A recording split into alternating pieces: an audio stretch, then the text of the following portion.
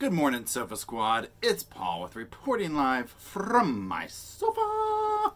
How are you? I'm doing well. Today, we are going to be talking about Day 7 of the Brendt Christensen trial. It's still going on. For those of you who might just be new to this one, this is a federal trial going on right now. The accused is Brendt Christensen. His victim is Ying Zhang. It was a pretty horrific crime, if you ask me. Aren't they all? And it's going on right now. And so we're going to be reviewing Day 7 in this video. I'm just going to be going through some of the reporter's notes. In these type of federal court cases like this, there's no cameras allowed. So we're just going on what reporters are noting and all that type stuff. So without further ado, let's get into it.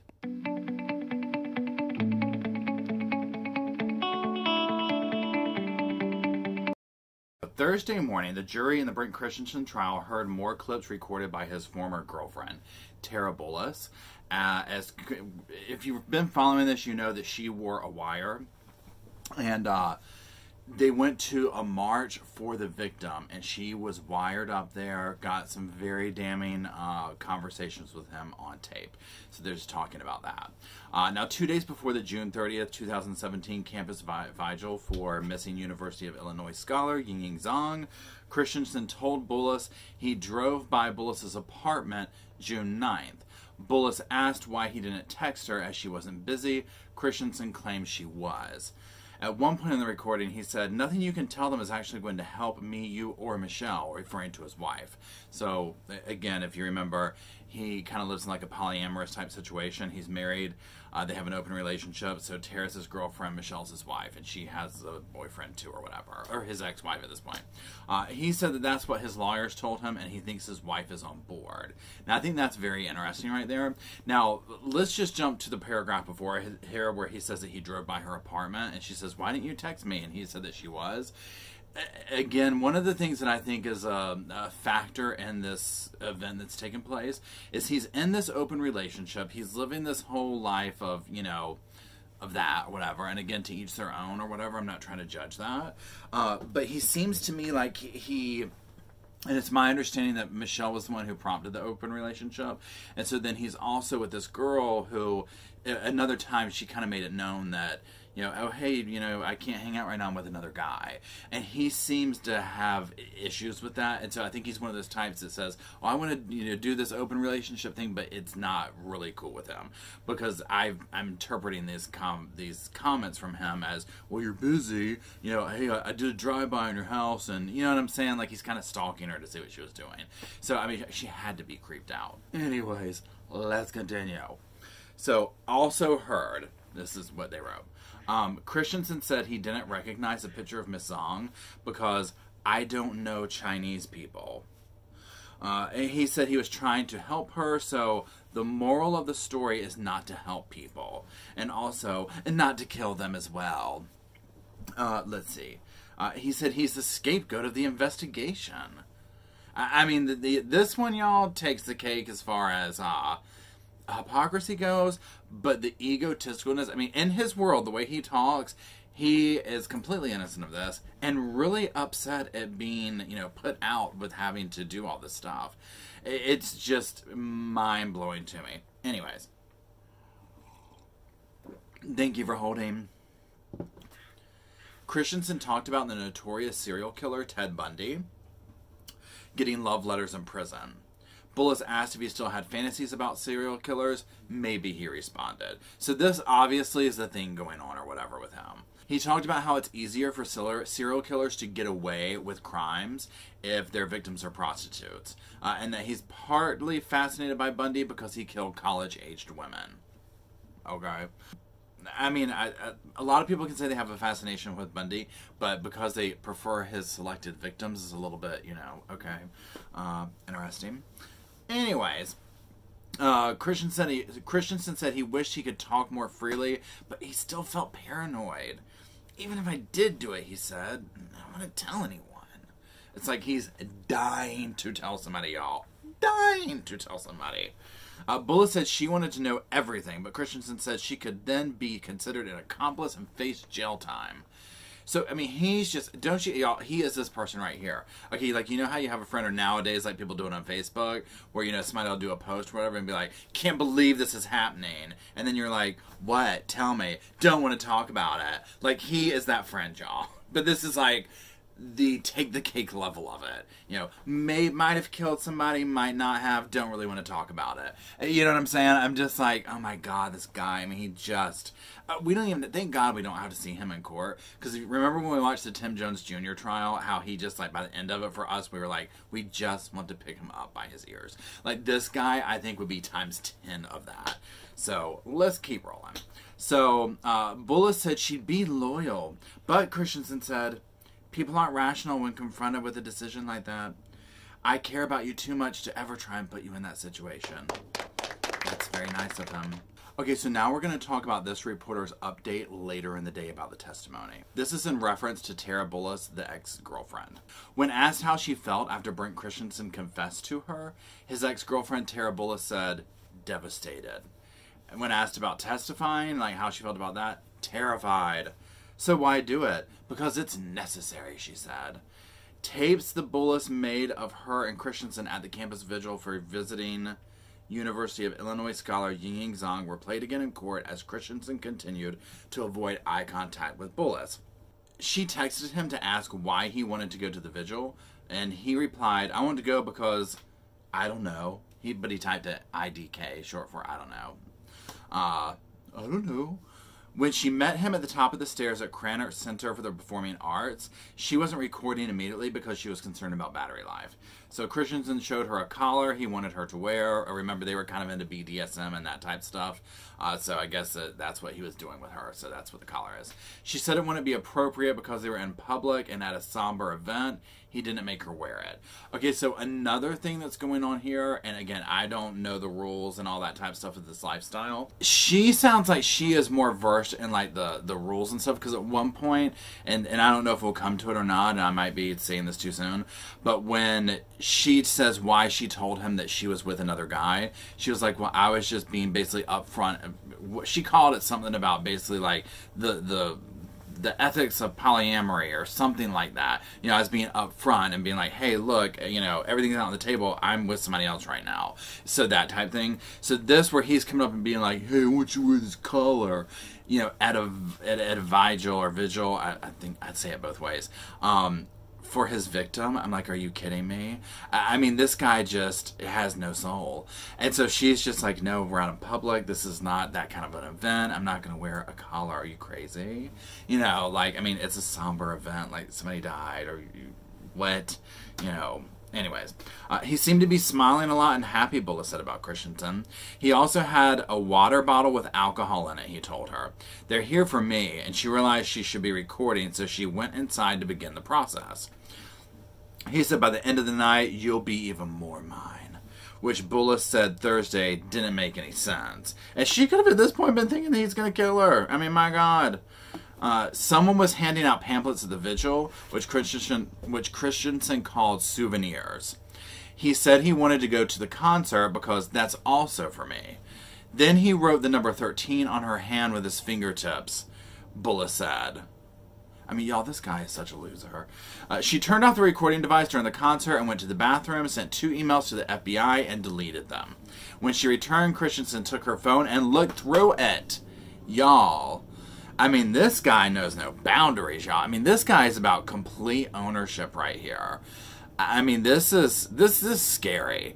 So, anyways, he then opened the Notes app, wrote 4 lines, and deleted them. According to Bullis, who choked up as she read these, Christensen wrote, it was me. She was number 13. She is gone forever.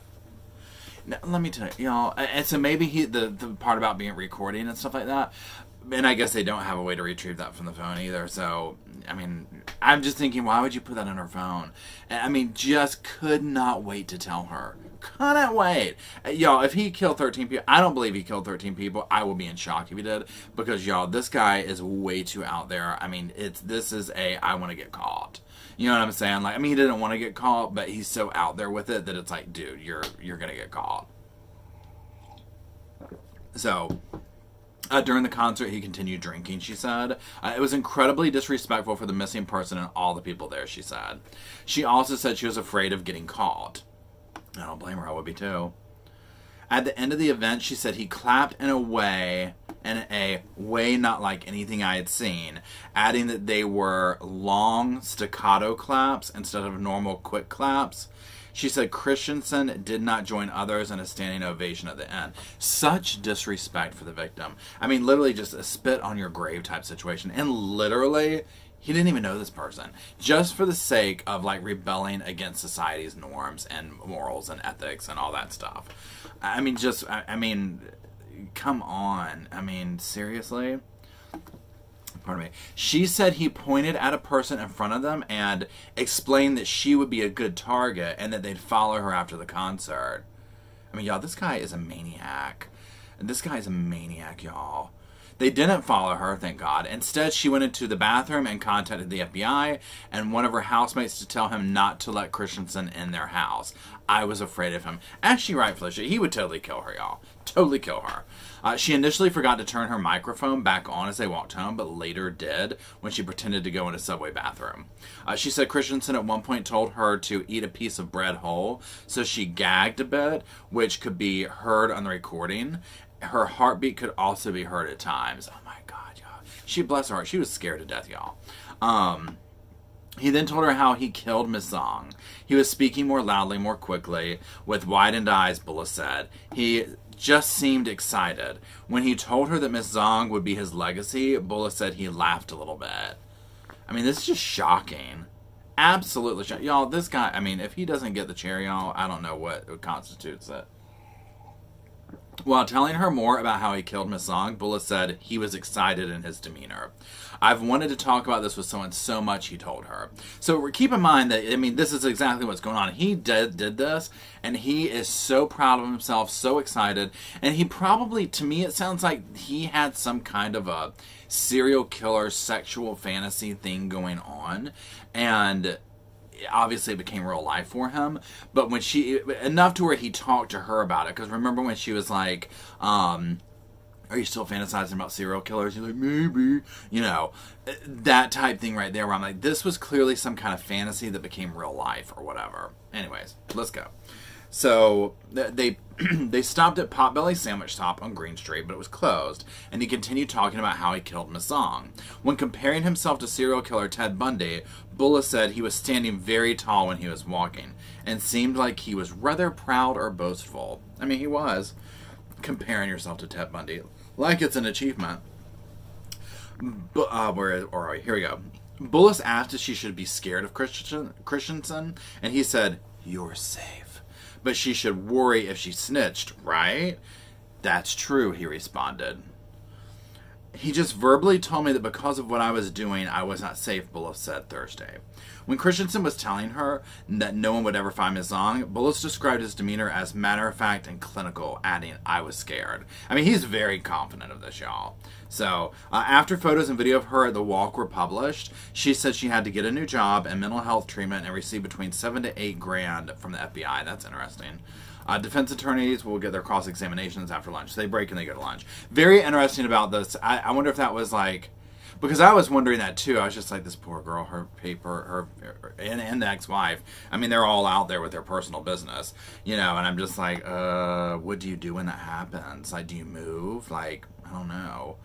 And I wonder what the 7 to 8 grand was for. You know, if it was like to live off of, to help, you know, I mean, she probably had to go into hiding a little bit. We're going to continue with the cross-examination now, and this is by the defense attorney, Robert Tucker. And she makes a note that this is moving very slowly. I mean, y'all see how some of these cases go where it's like, oh my God. So, let's go.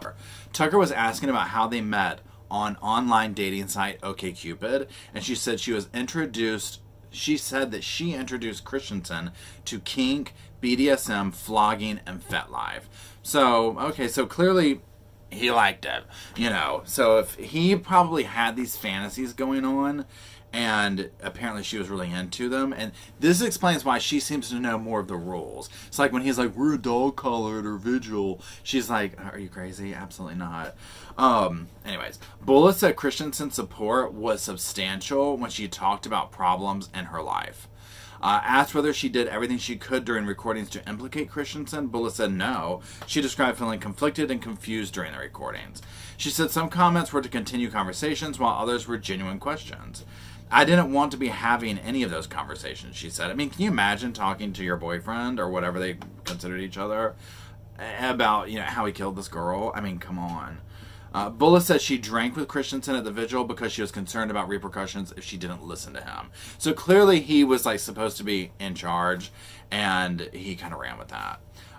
She continued to say she didn't think he was drunk at the vigil, despite telling Christensen's wife that he was. She said it was a scale, not a duality. So I'm going to read, essentially, the last update, which is kind of like a summation, but it also puts some other information in here that I think is pretty interesting. So it just talks about the closing arguments in the trial are expected to take place Monday morning. This is probably when you'll be seeing this. The prosecution was set to wrap up its case early Friday morning, followed by the defense's case, which will include testimony from the ex-wife. Thursday afternoon, Christensen's lawyers continue cross-examination of the ex-girlfriend, Tara Bullis. This is what we've just been going over. So here's where some little more tidbits come in. She said the FBI didn't tell her specific questions to ask Christensen, including one about whether Ms. Zong spoke broken English or not. So I'm sure that they're trying to pick apart that, they were like an entrapment type thing or whatever. But, I mean, I don't know. That's just my guess. Okay, here's the part that I talked about earlier with her speaking about someone when she was with another guy. So defense attorney Robert Tucker tried to argue that Bullis provoked Christensen when she sent him a text at 3 a.m. June 9th, 2017, the day visiting University of Illinois scholar Ying Zong was last seen, about having casual sex with someone. Okay, so if you remember earlier what we were talking about in one of the other videos, where he had gotten up with her or tried to get up with her, and he was basically saying that oh, my wife's out of town and I want to hang out so I don't become a sociopath, and she's essentially like, oh, I'm with somebody else right now, so go on right along. And he was just like, okay. So, I mean, that's where that comes from. And again, now that I'm seeing that she was the one who introduced him to this stuff, she knows more of the rules that you go by. And she, I guess, is kind of teaching him. But it sounds like he's supposed to be the dom or something. I don't know. Anyways, so Bullis replied that she simply wanted to let him know, as per her polyamorous ethics. So maybe these are just her ethics and how she rolls. Christensen texted her back that day with no worries and what was described as a kissy face emoji with a heart. And see, that's what I'm talking about. That probably was eating him up, but he's like, no, it's okay. It's okay. When it's really just chewing at him. Because I do think that we might have another situation here of retaliating against women in general.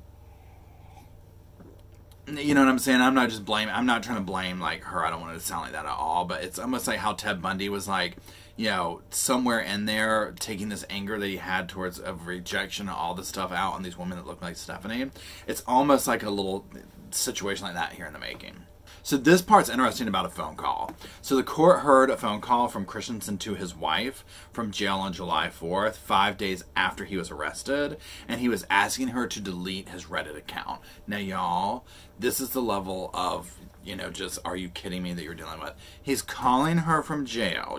That's recorded. And asking her to delete his Reddit account. At that point, it's that's done. They already have that. Are you kidding me? I mean, and if I was the wife, I'd be like, are you crazy? Are you absolutely crazy? You want me to do that? No, absolutely not. What's next? You want me to send you a little jigsaw, a hacksaw in it? A jigsaw. I always say the wrong thing. Anyways. So, according to FBI agent Andrew Hugstadt, his wife apparently deleted a comment on a post about Ms. Zong that said, man, that's very Ted Bundy-esque, scary. So he's going on to Reddit, making comments about the crime he committed and talking about how it's Ted Bundy. He wanted to be Ted Bundy, y'all. I mean, he idolized this man. So, and I can't believe his wife went and did that. I mean, what? Your husband's in jail. Even if there's a question, I'm like, no, I don't want any charges catching about, hindering an investigation, tampering with evidence, any of that stuff. You can delete it yourself,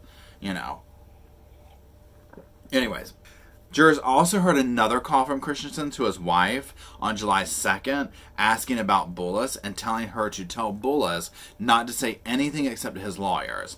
He told his wife that Bullis wouldn't answer his calls. You think? I mean, if there is ever a situation to be like, yeah, not calling that back, it's this right here, y'all. I mean, it's literally this one right here. You know, of course she's not going to call you back. You know, you killed somebody, and you're probably going to kill her, too. He goes on to say, please text or call her to not say anything to anyone but our lawyers, he told his wife, believing that Bullis was still on his side. Reiterate what happened, and that I'm innocent. And that's where this article ends. So, y'all, I mean, this guy is all over the map, y'all. He is totally guilty. He has admitted that he's guilty, even though he filed non-guilty charges. And, again, this is one of those where I'm like, this is just absolutely heinous. This person will kill again. Absolutely 100%. They can never see the light of day. This is killing for killing's sake. And not that killing, you know, is ever good on any level. But it's just mind-boggling. So we're going to end this video here. I hope that you all have enjoyed hanging out with me on the sofa with the Sofa Squad. There's links and all that kind of stuff down in the description if you want to hang out with me on my other social media platforms. Join our Discord, join our Patreon, Facebook, whatever you want.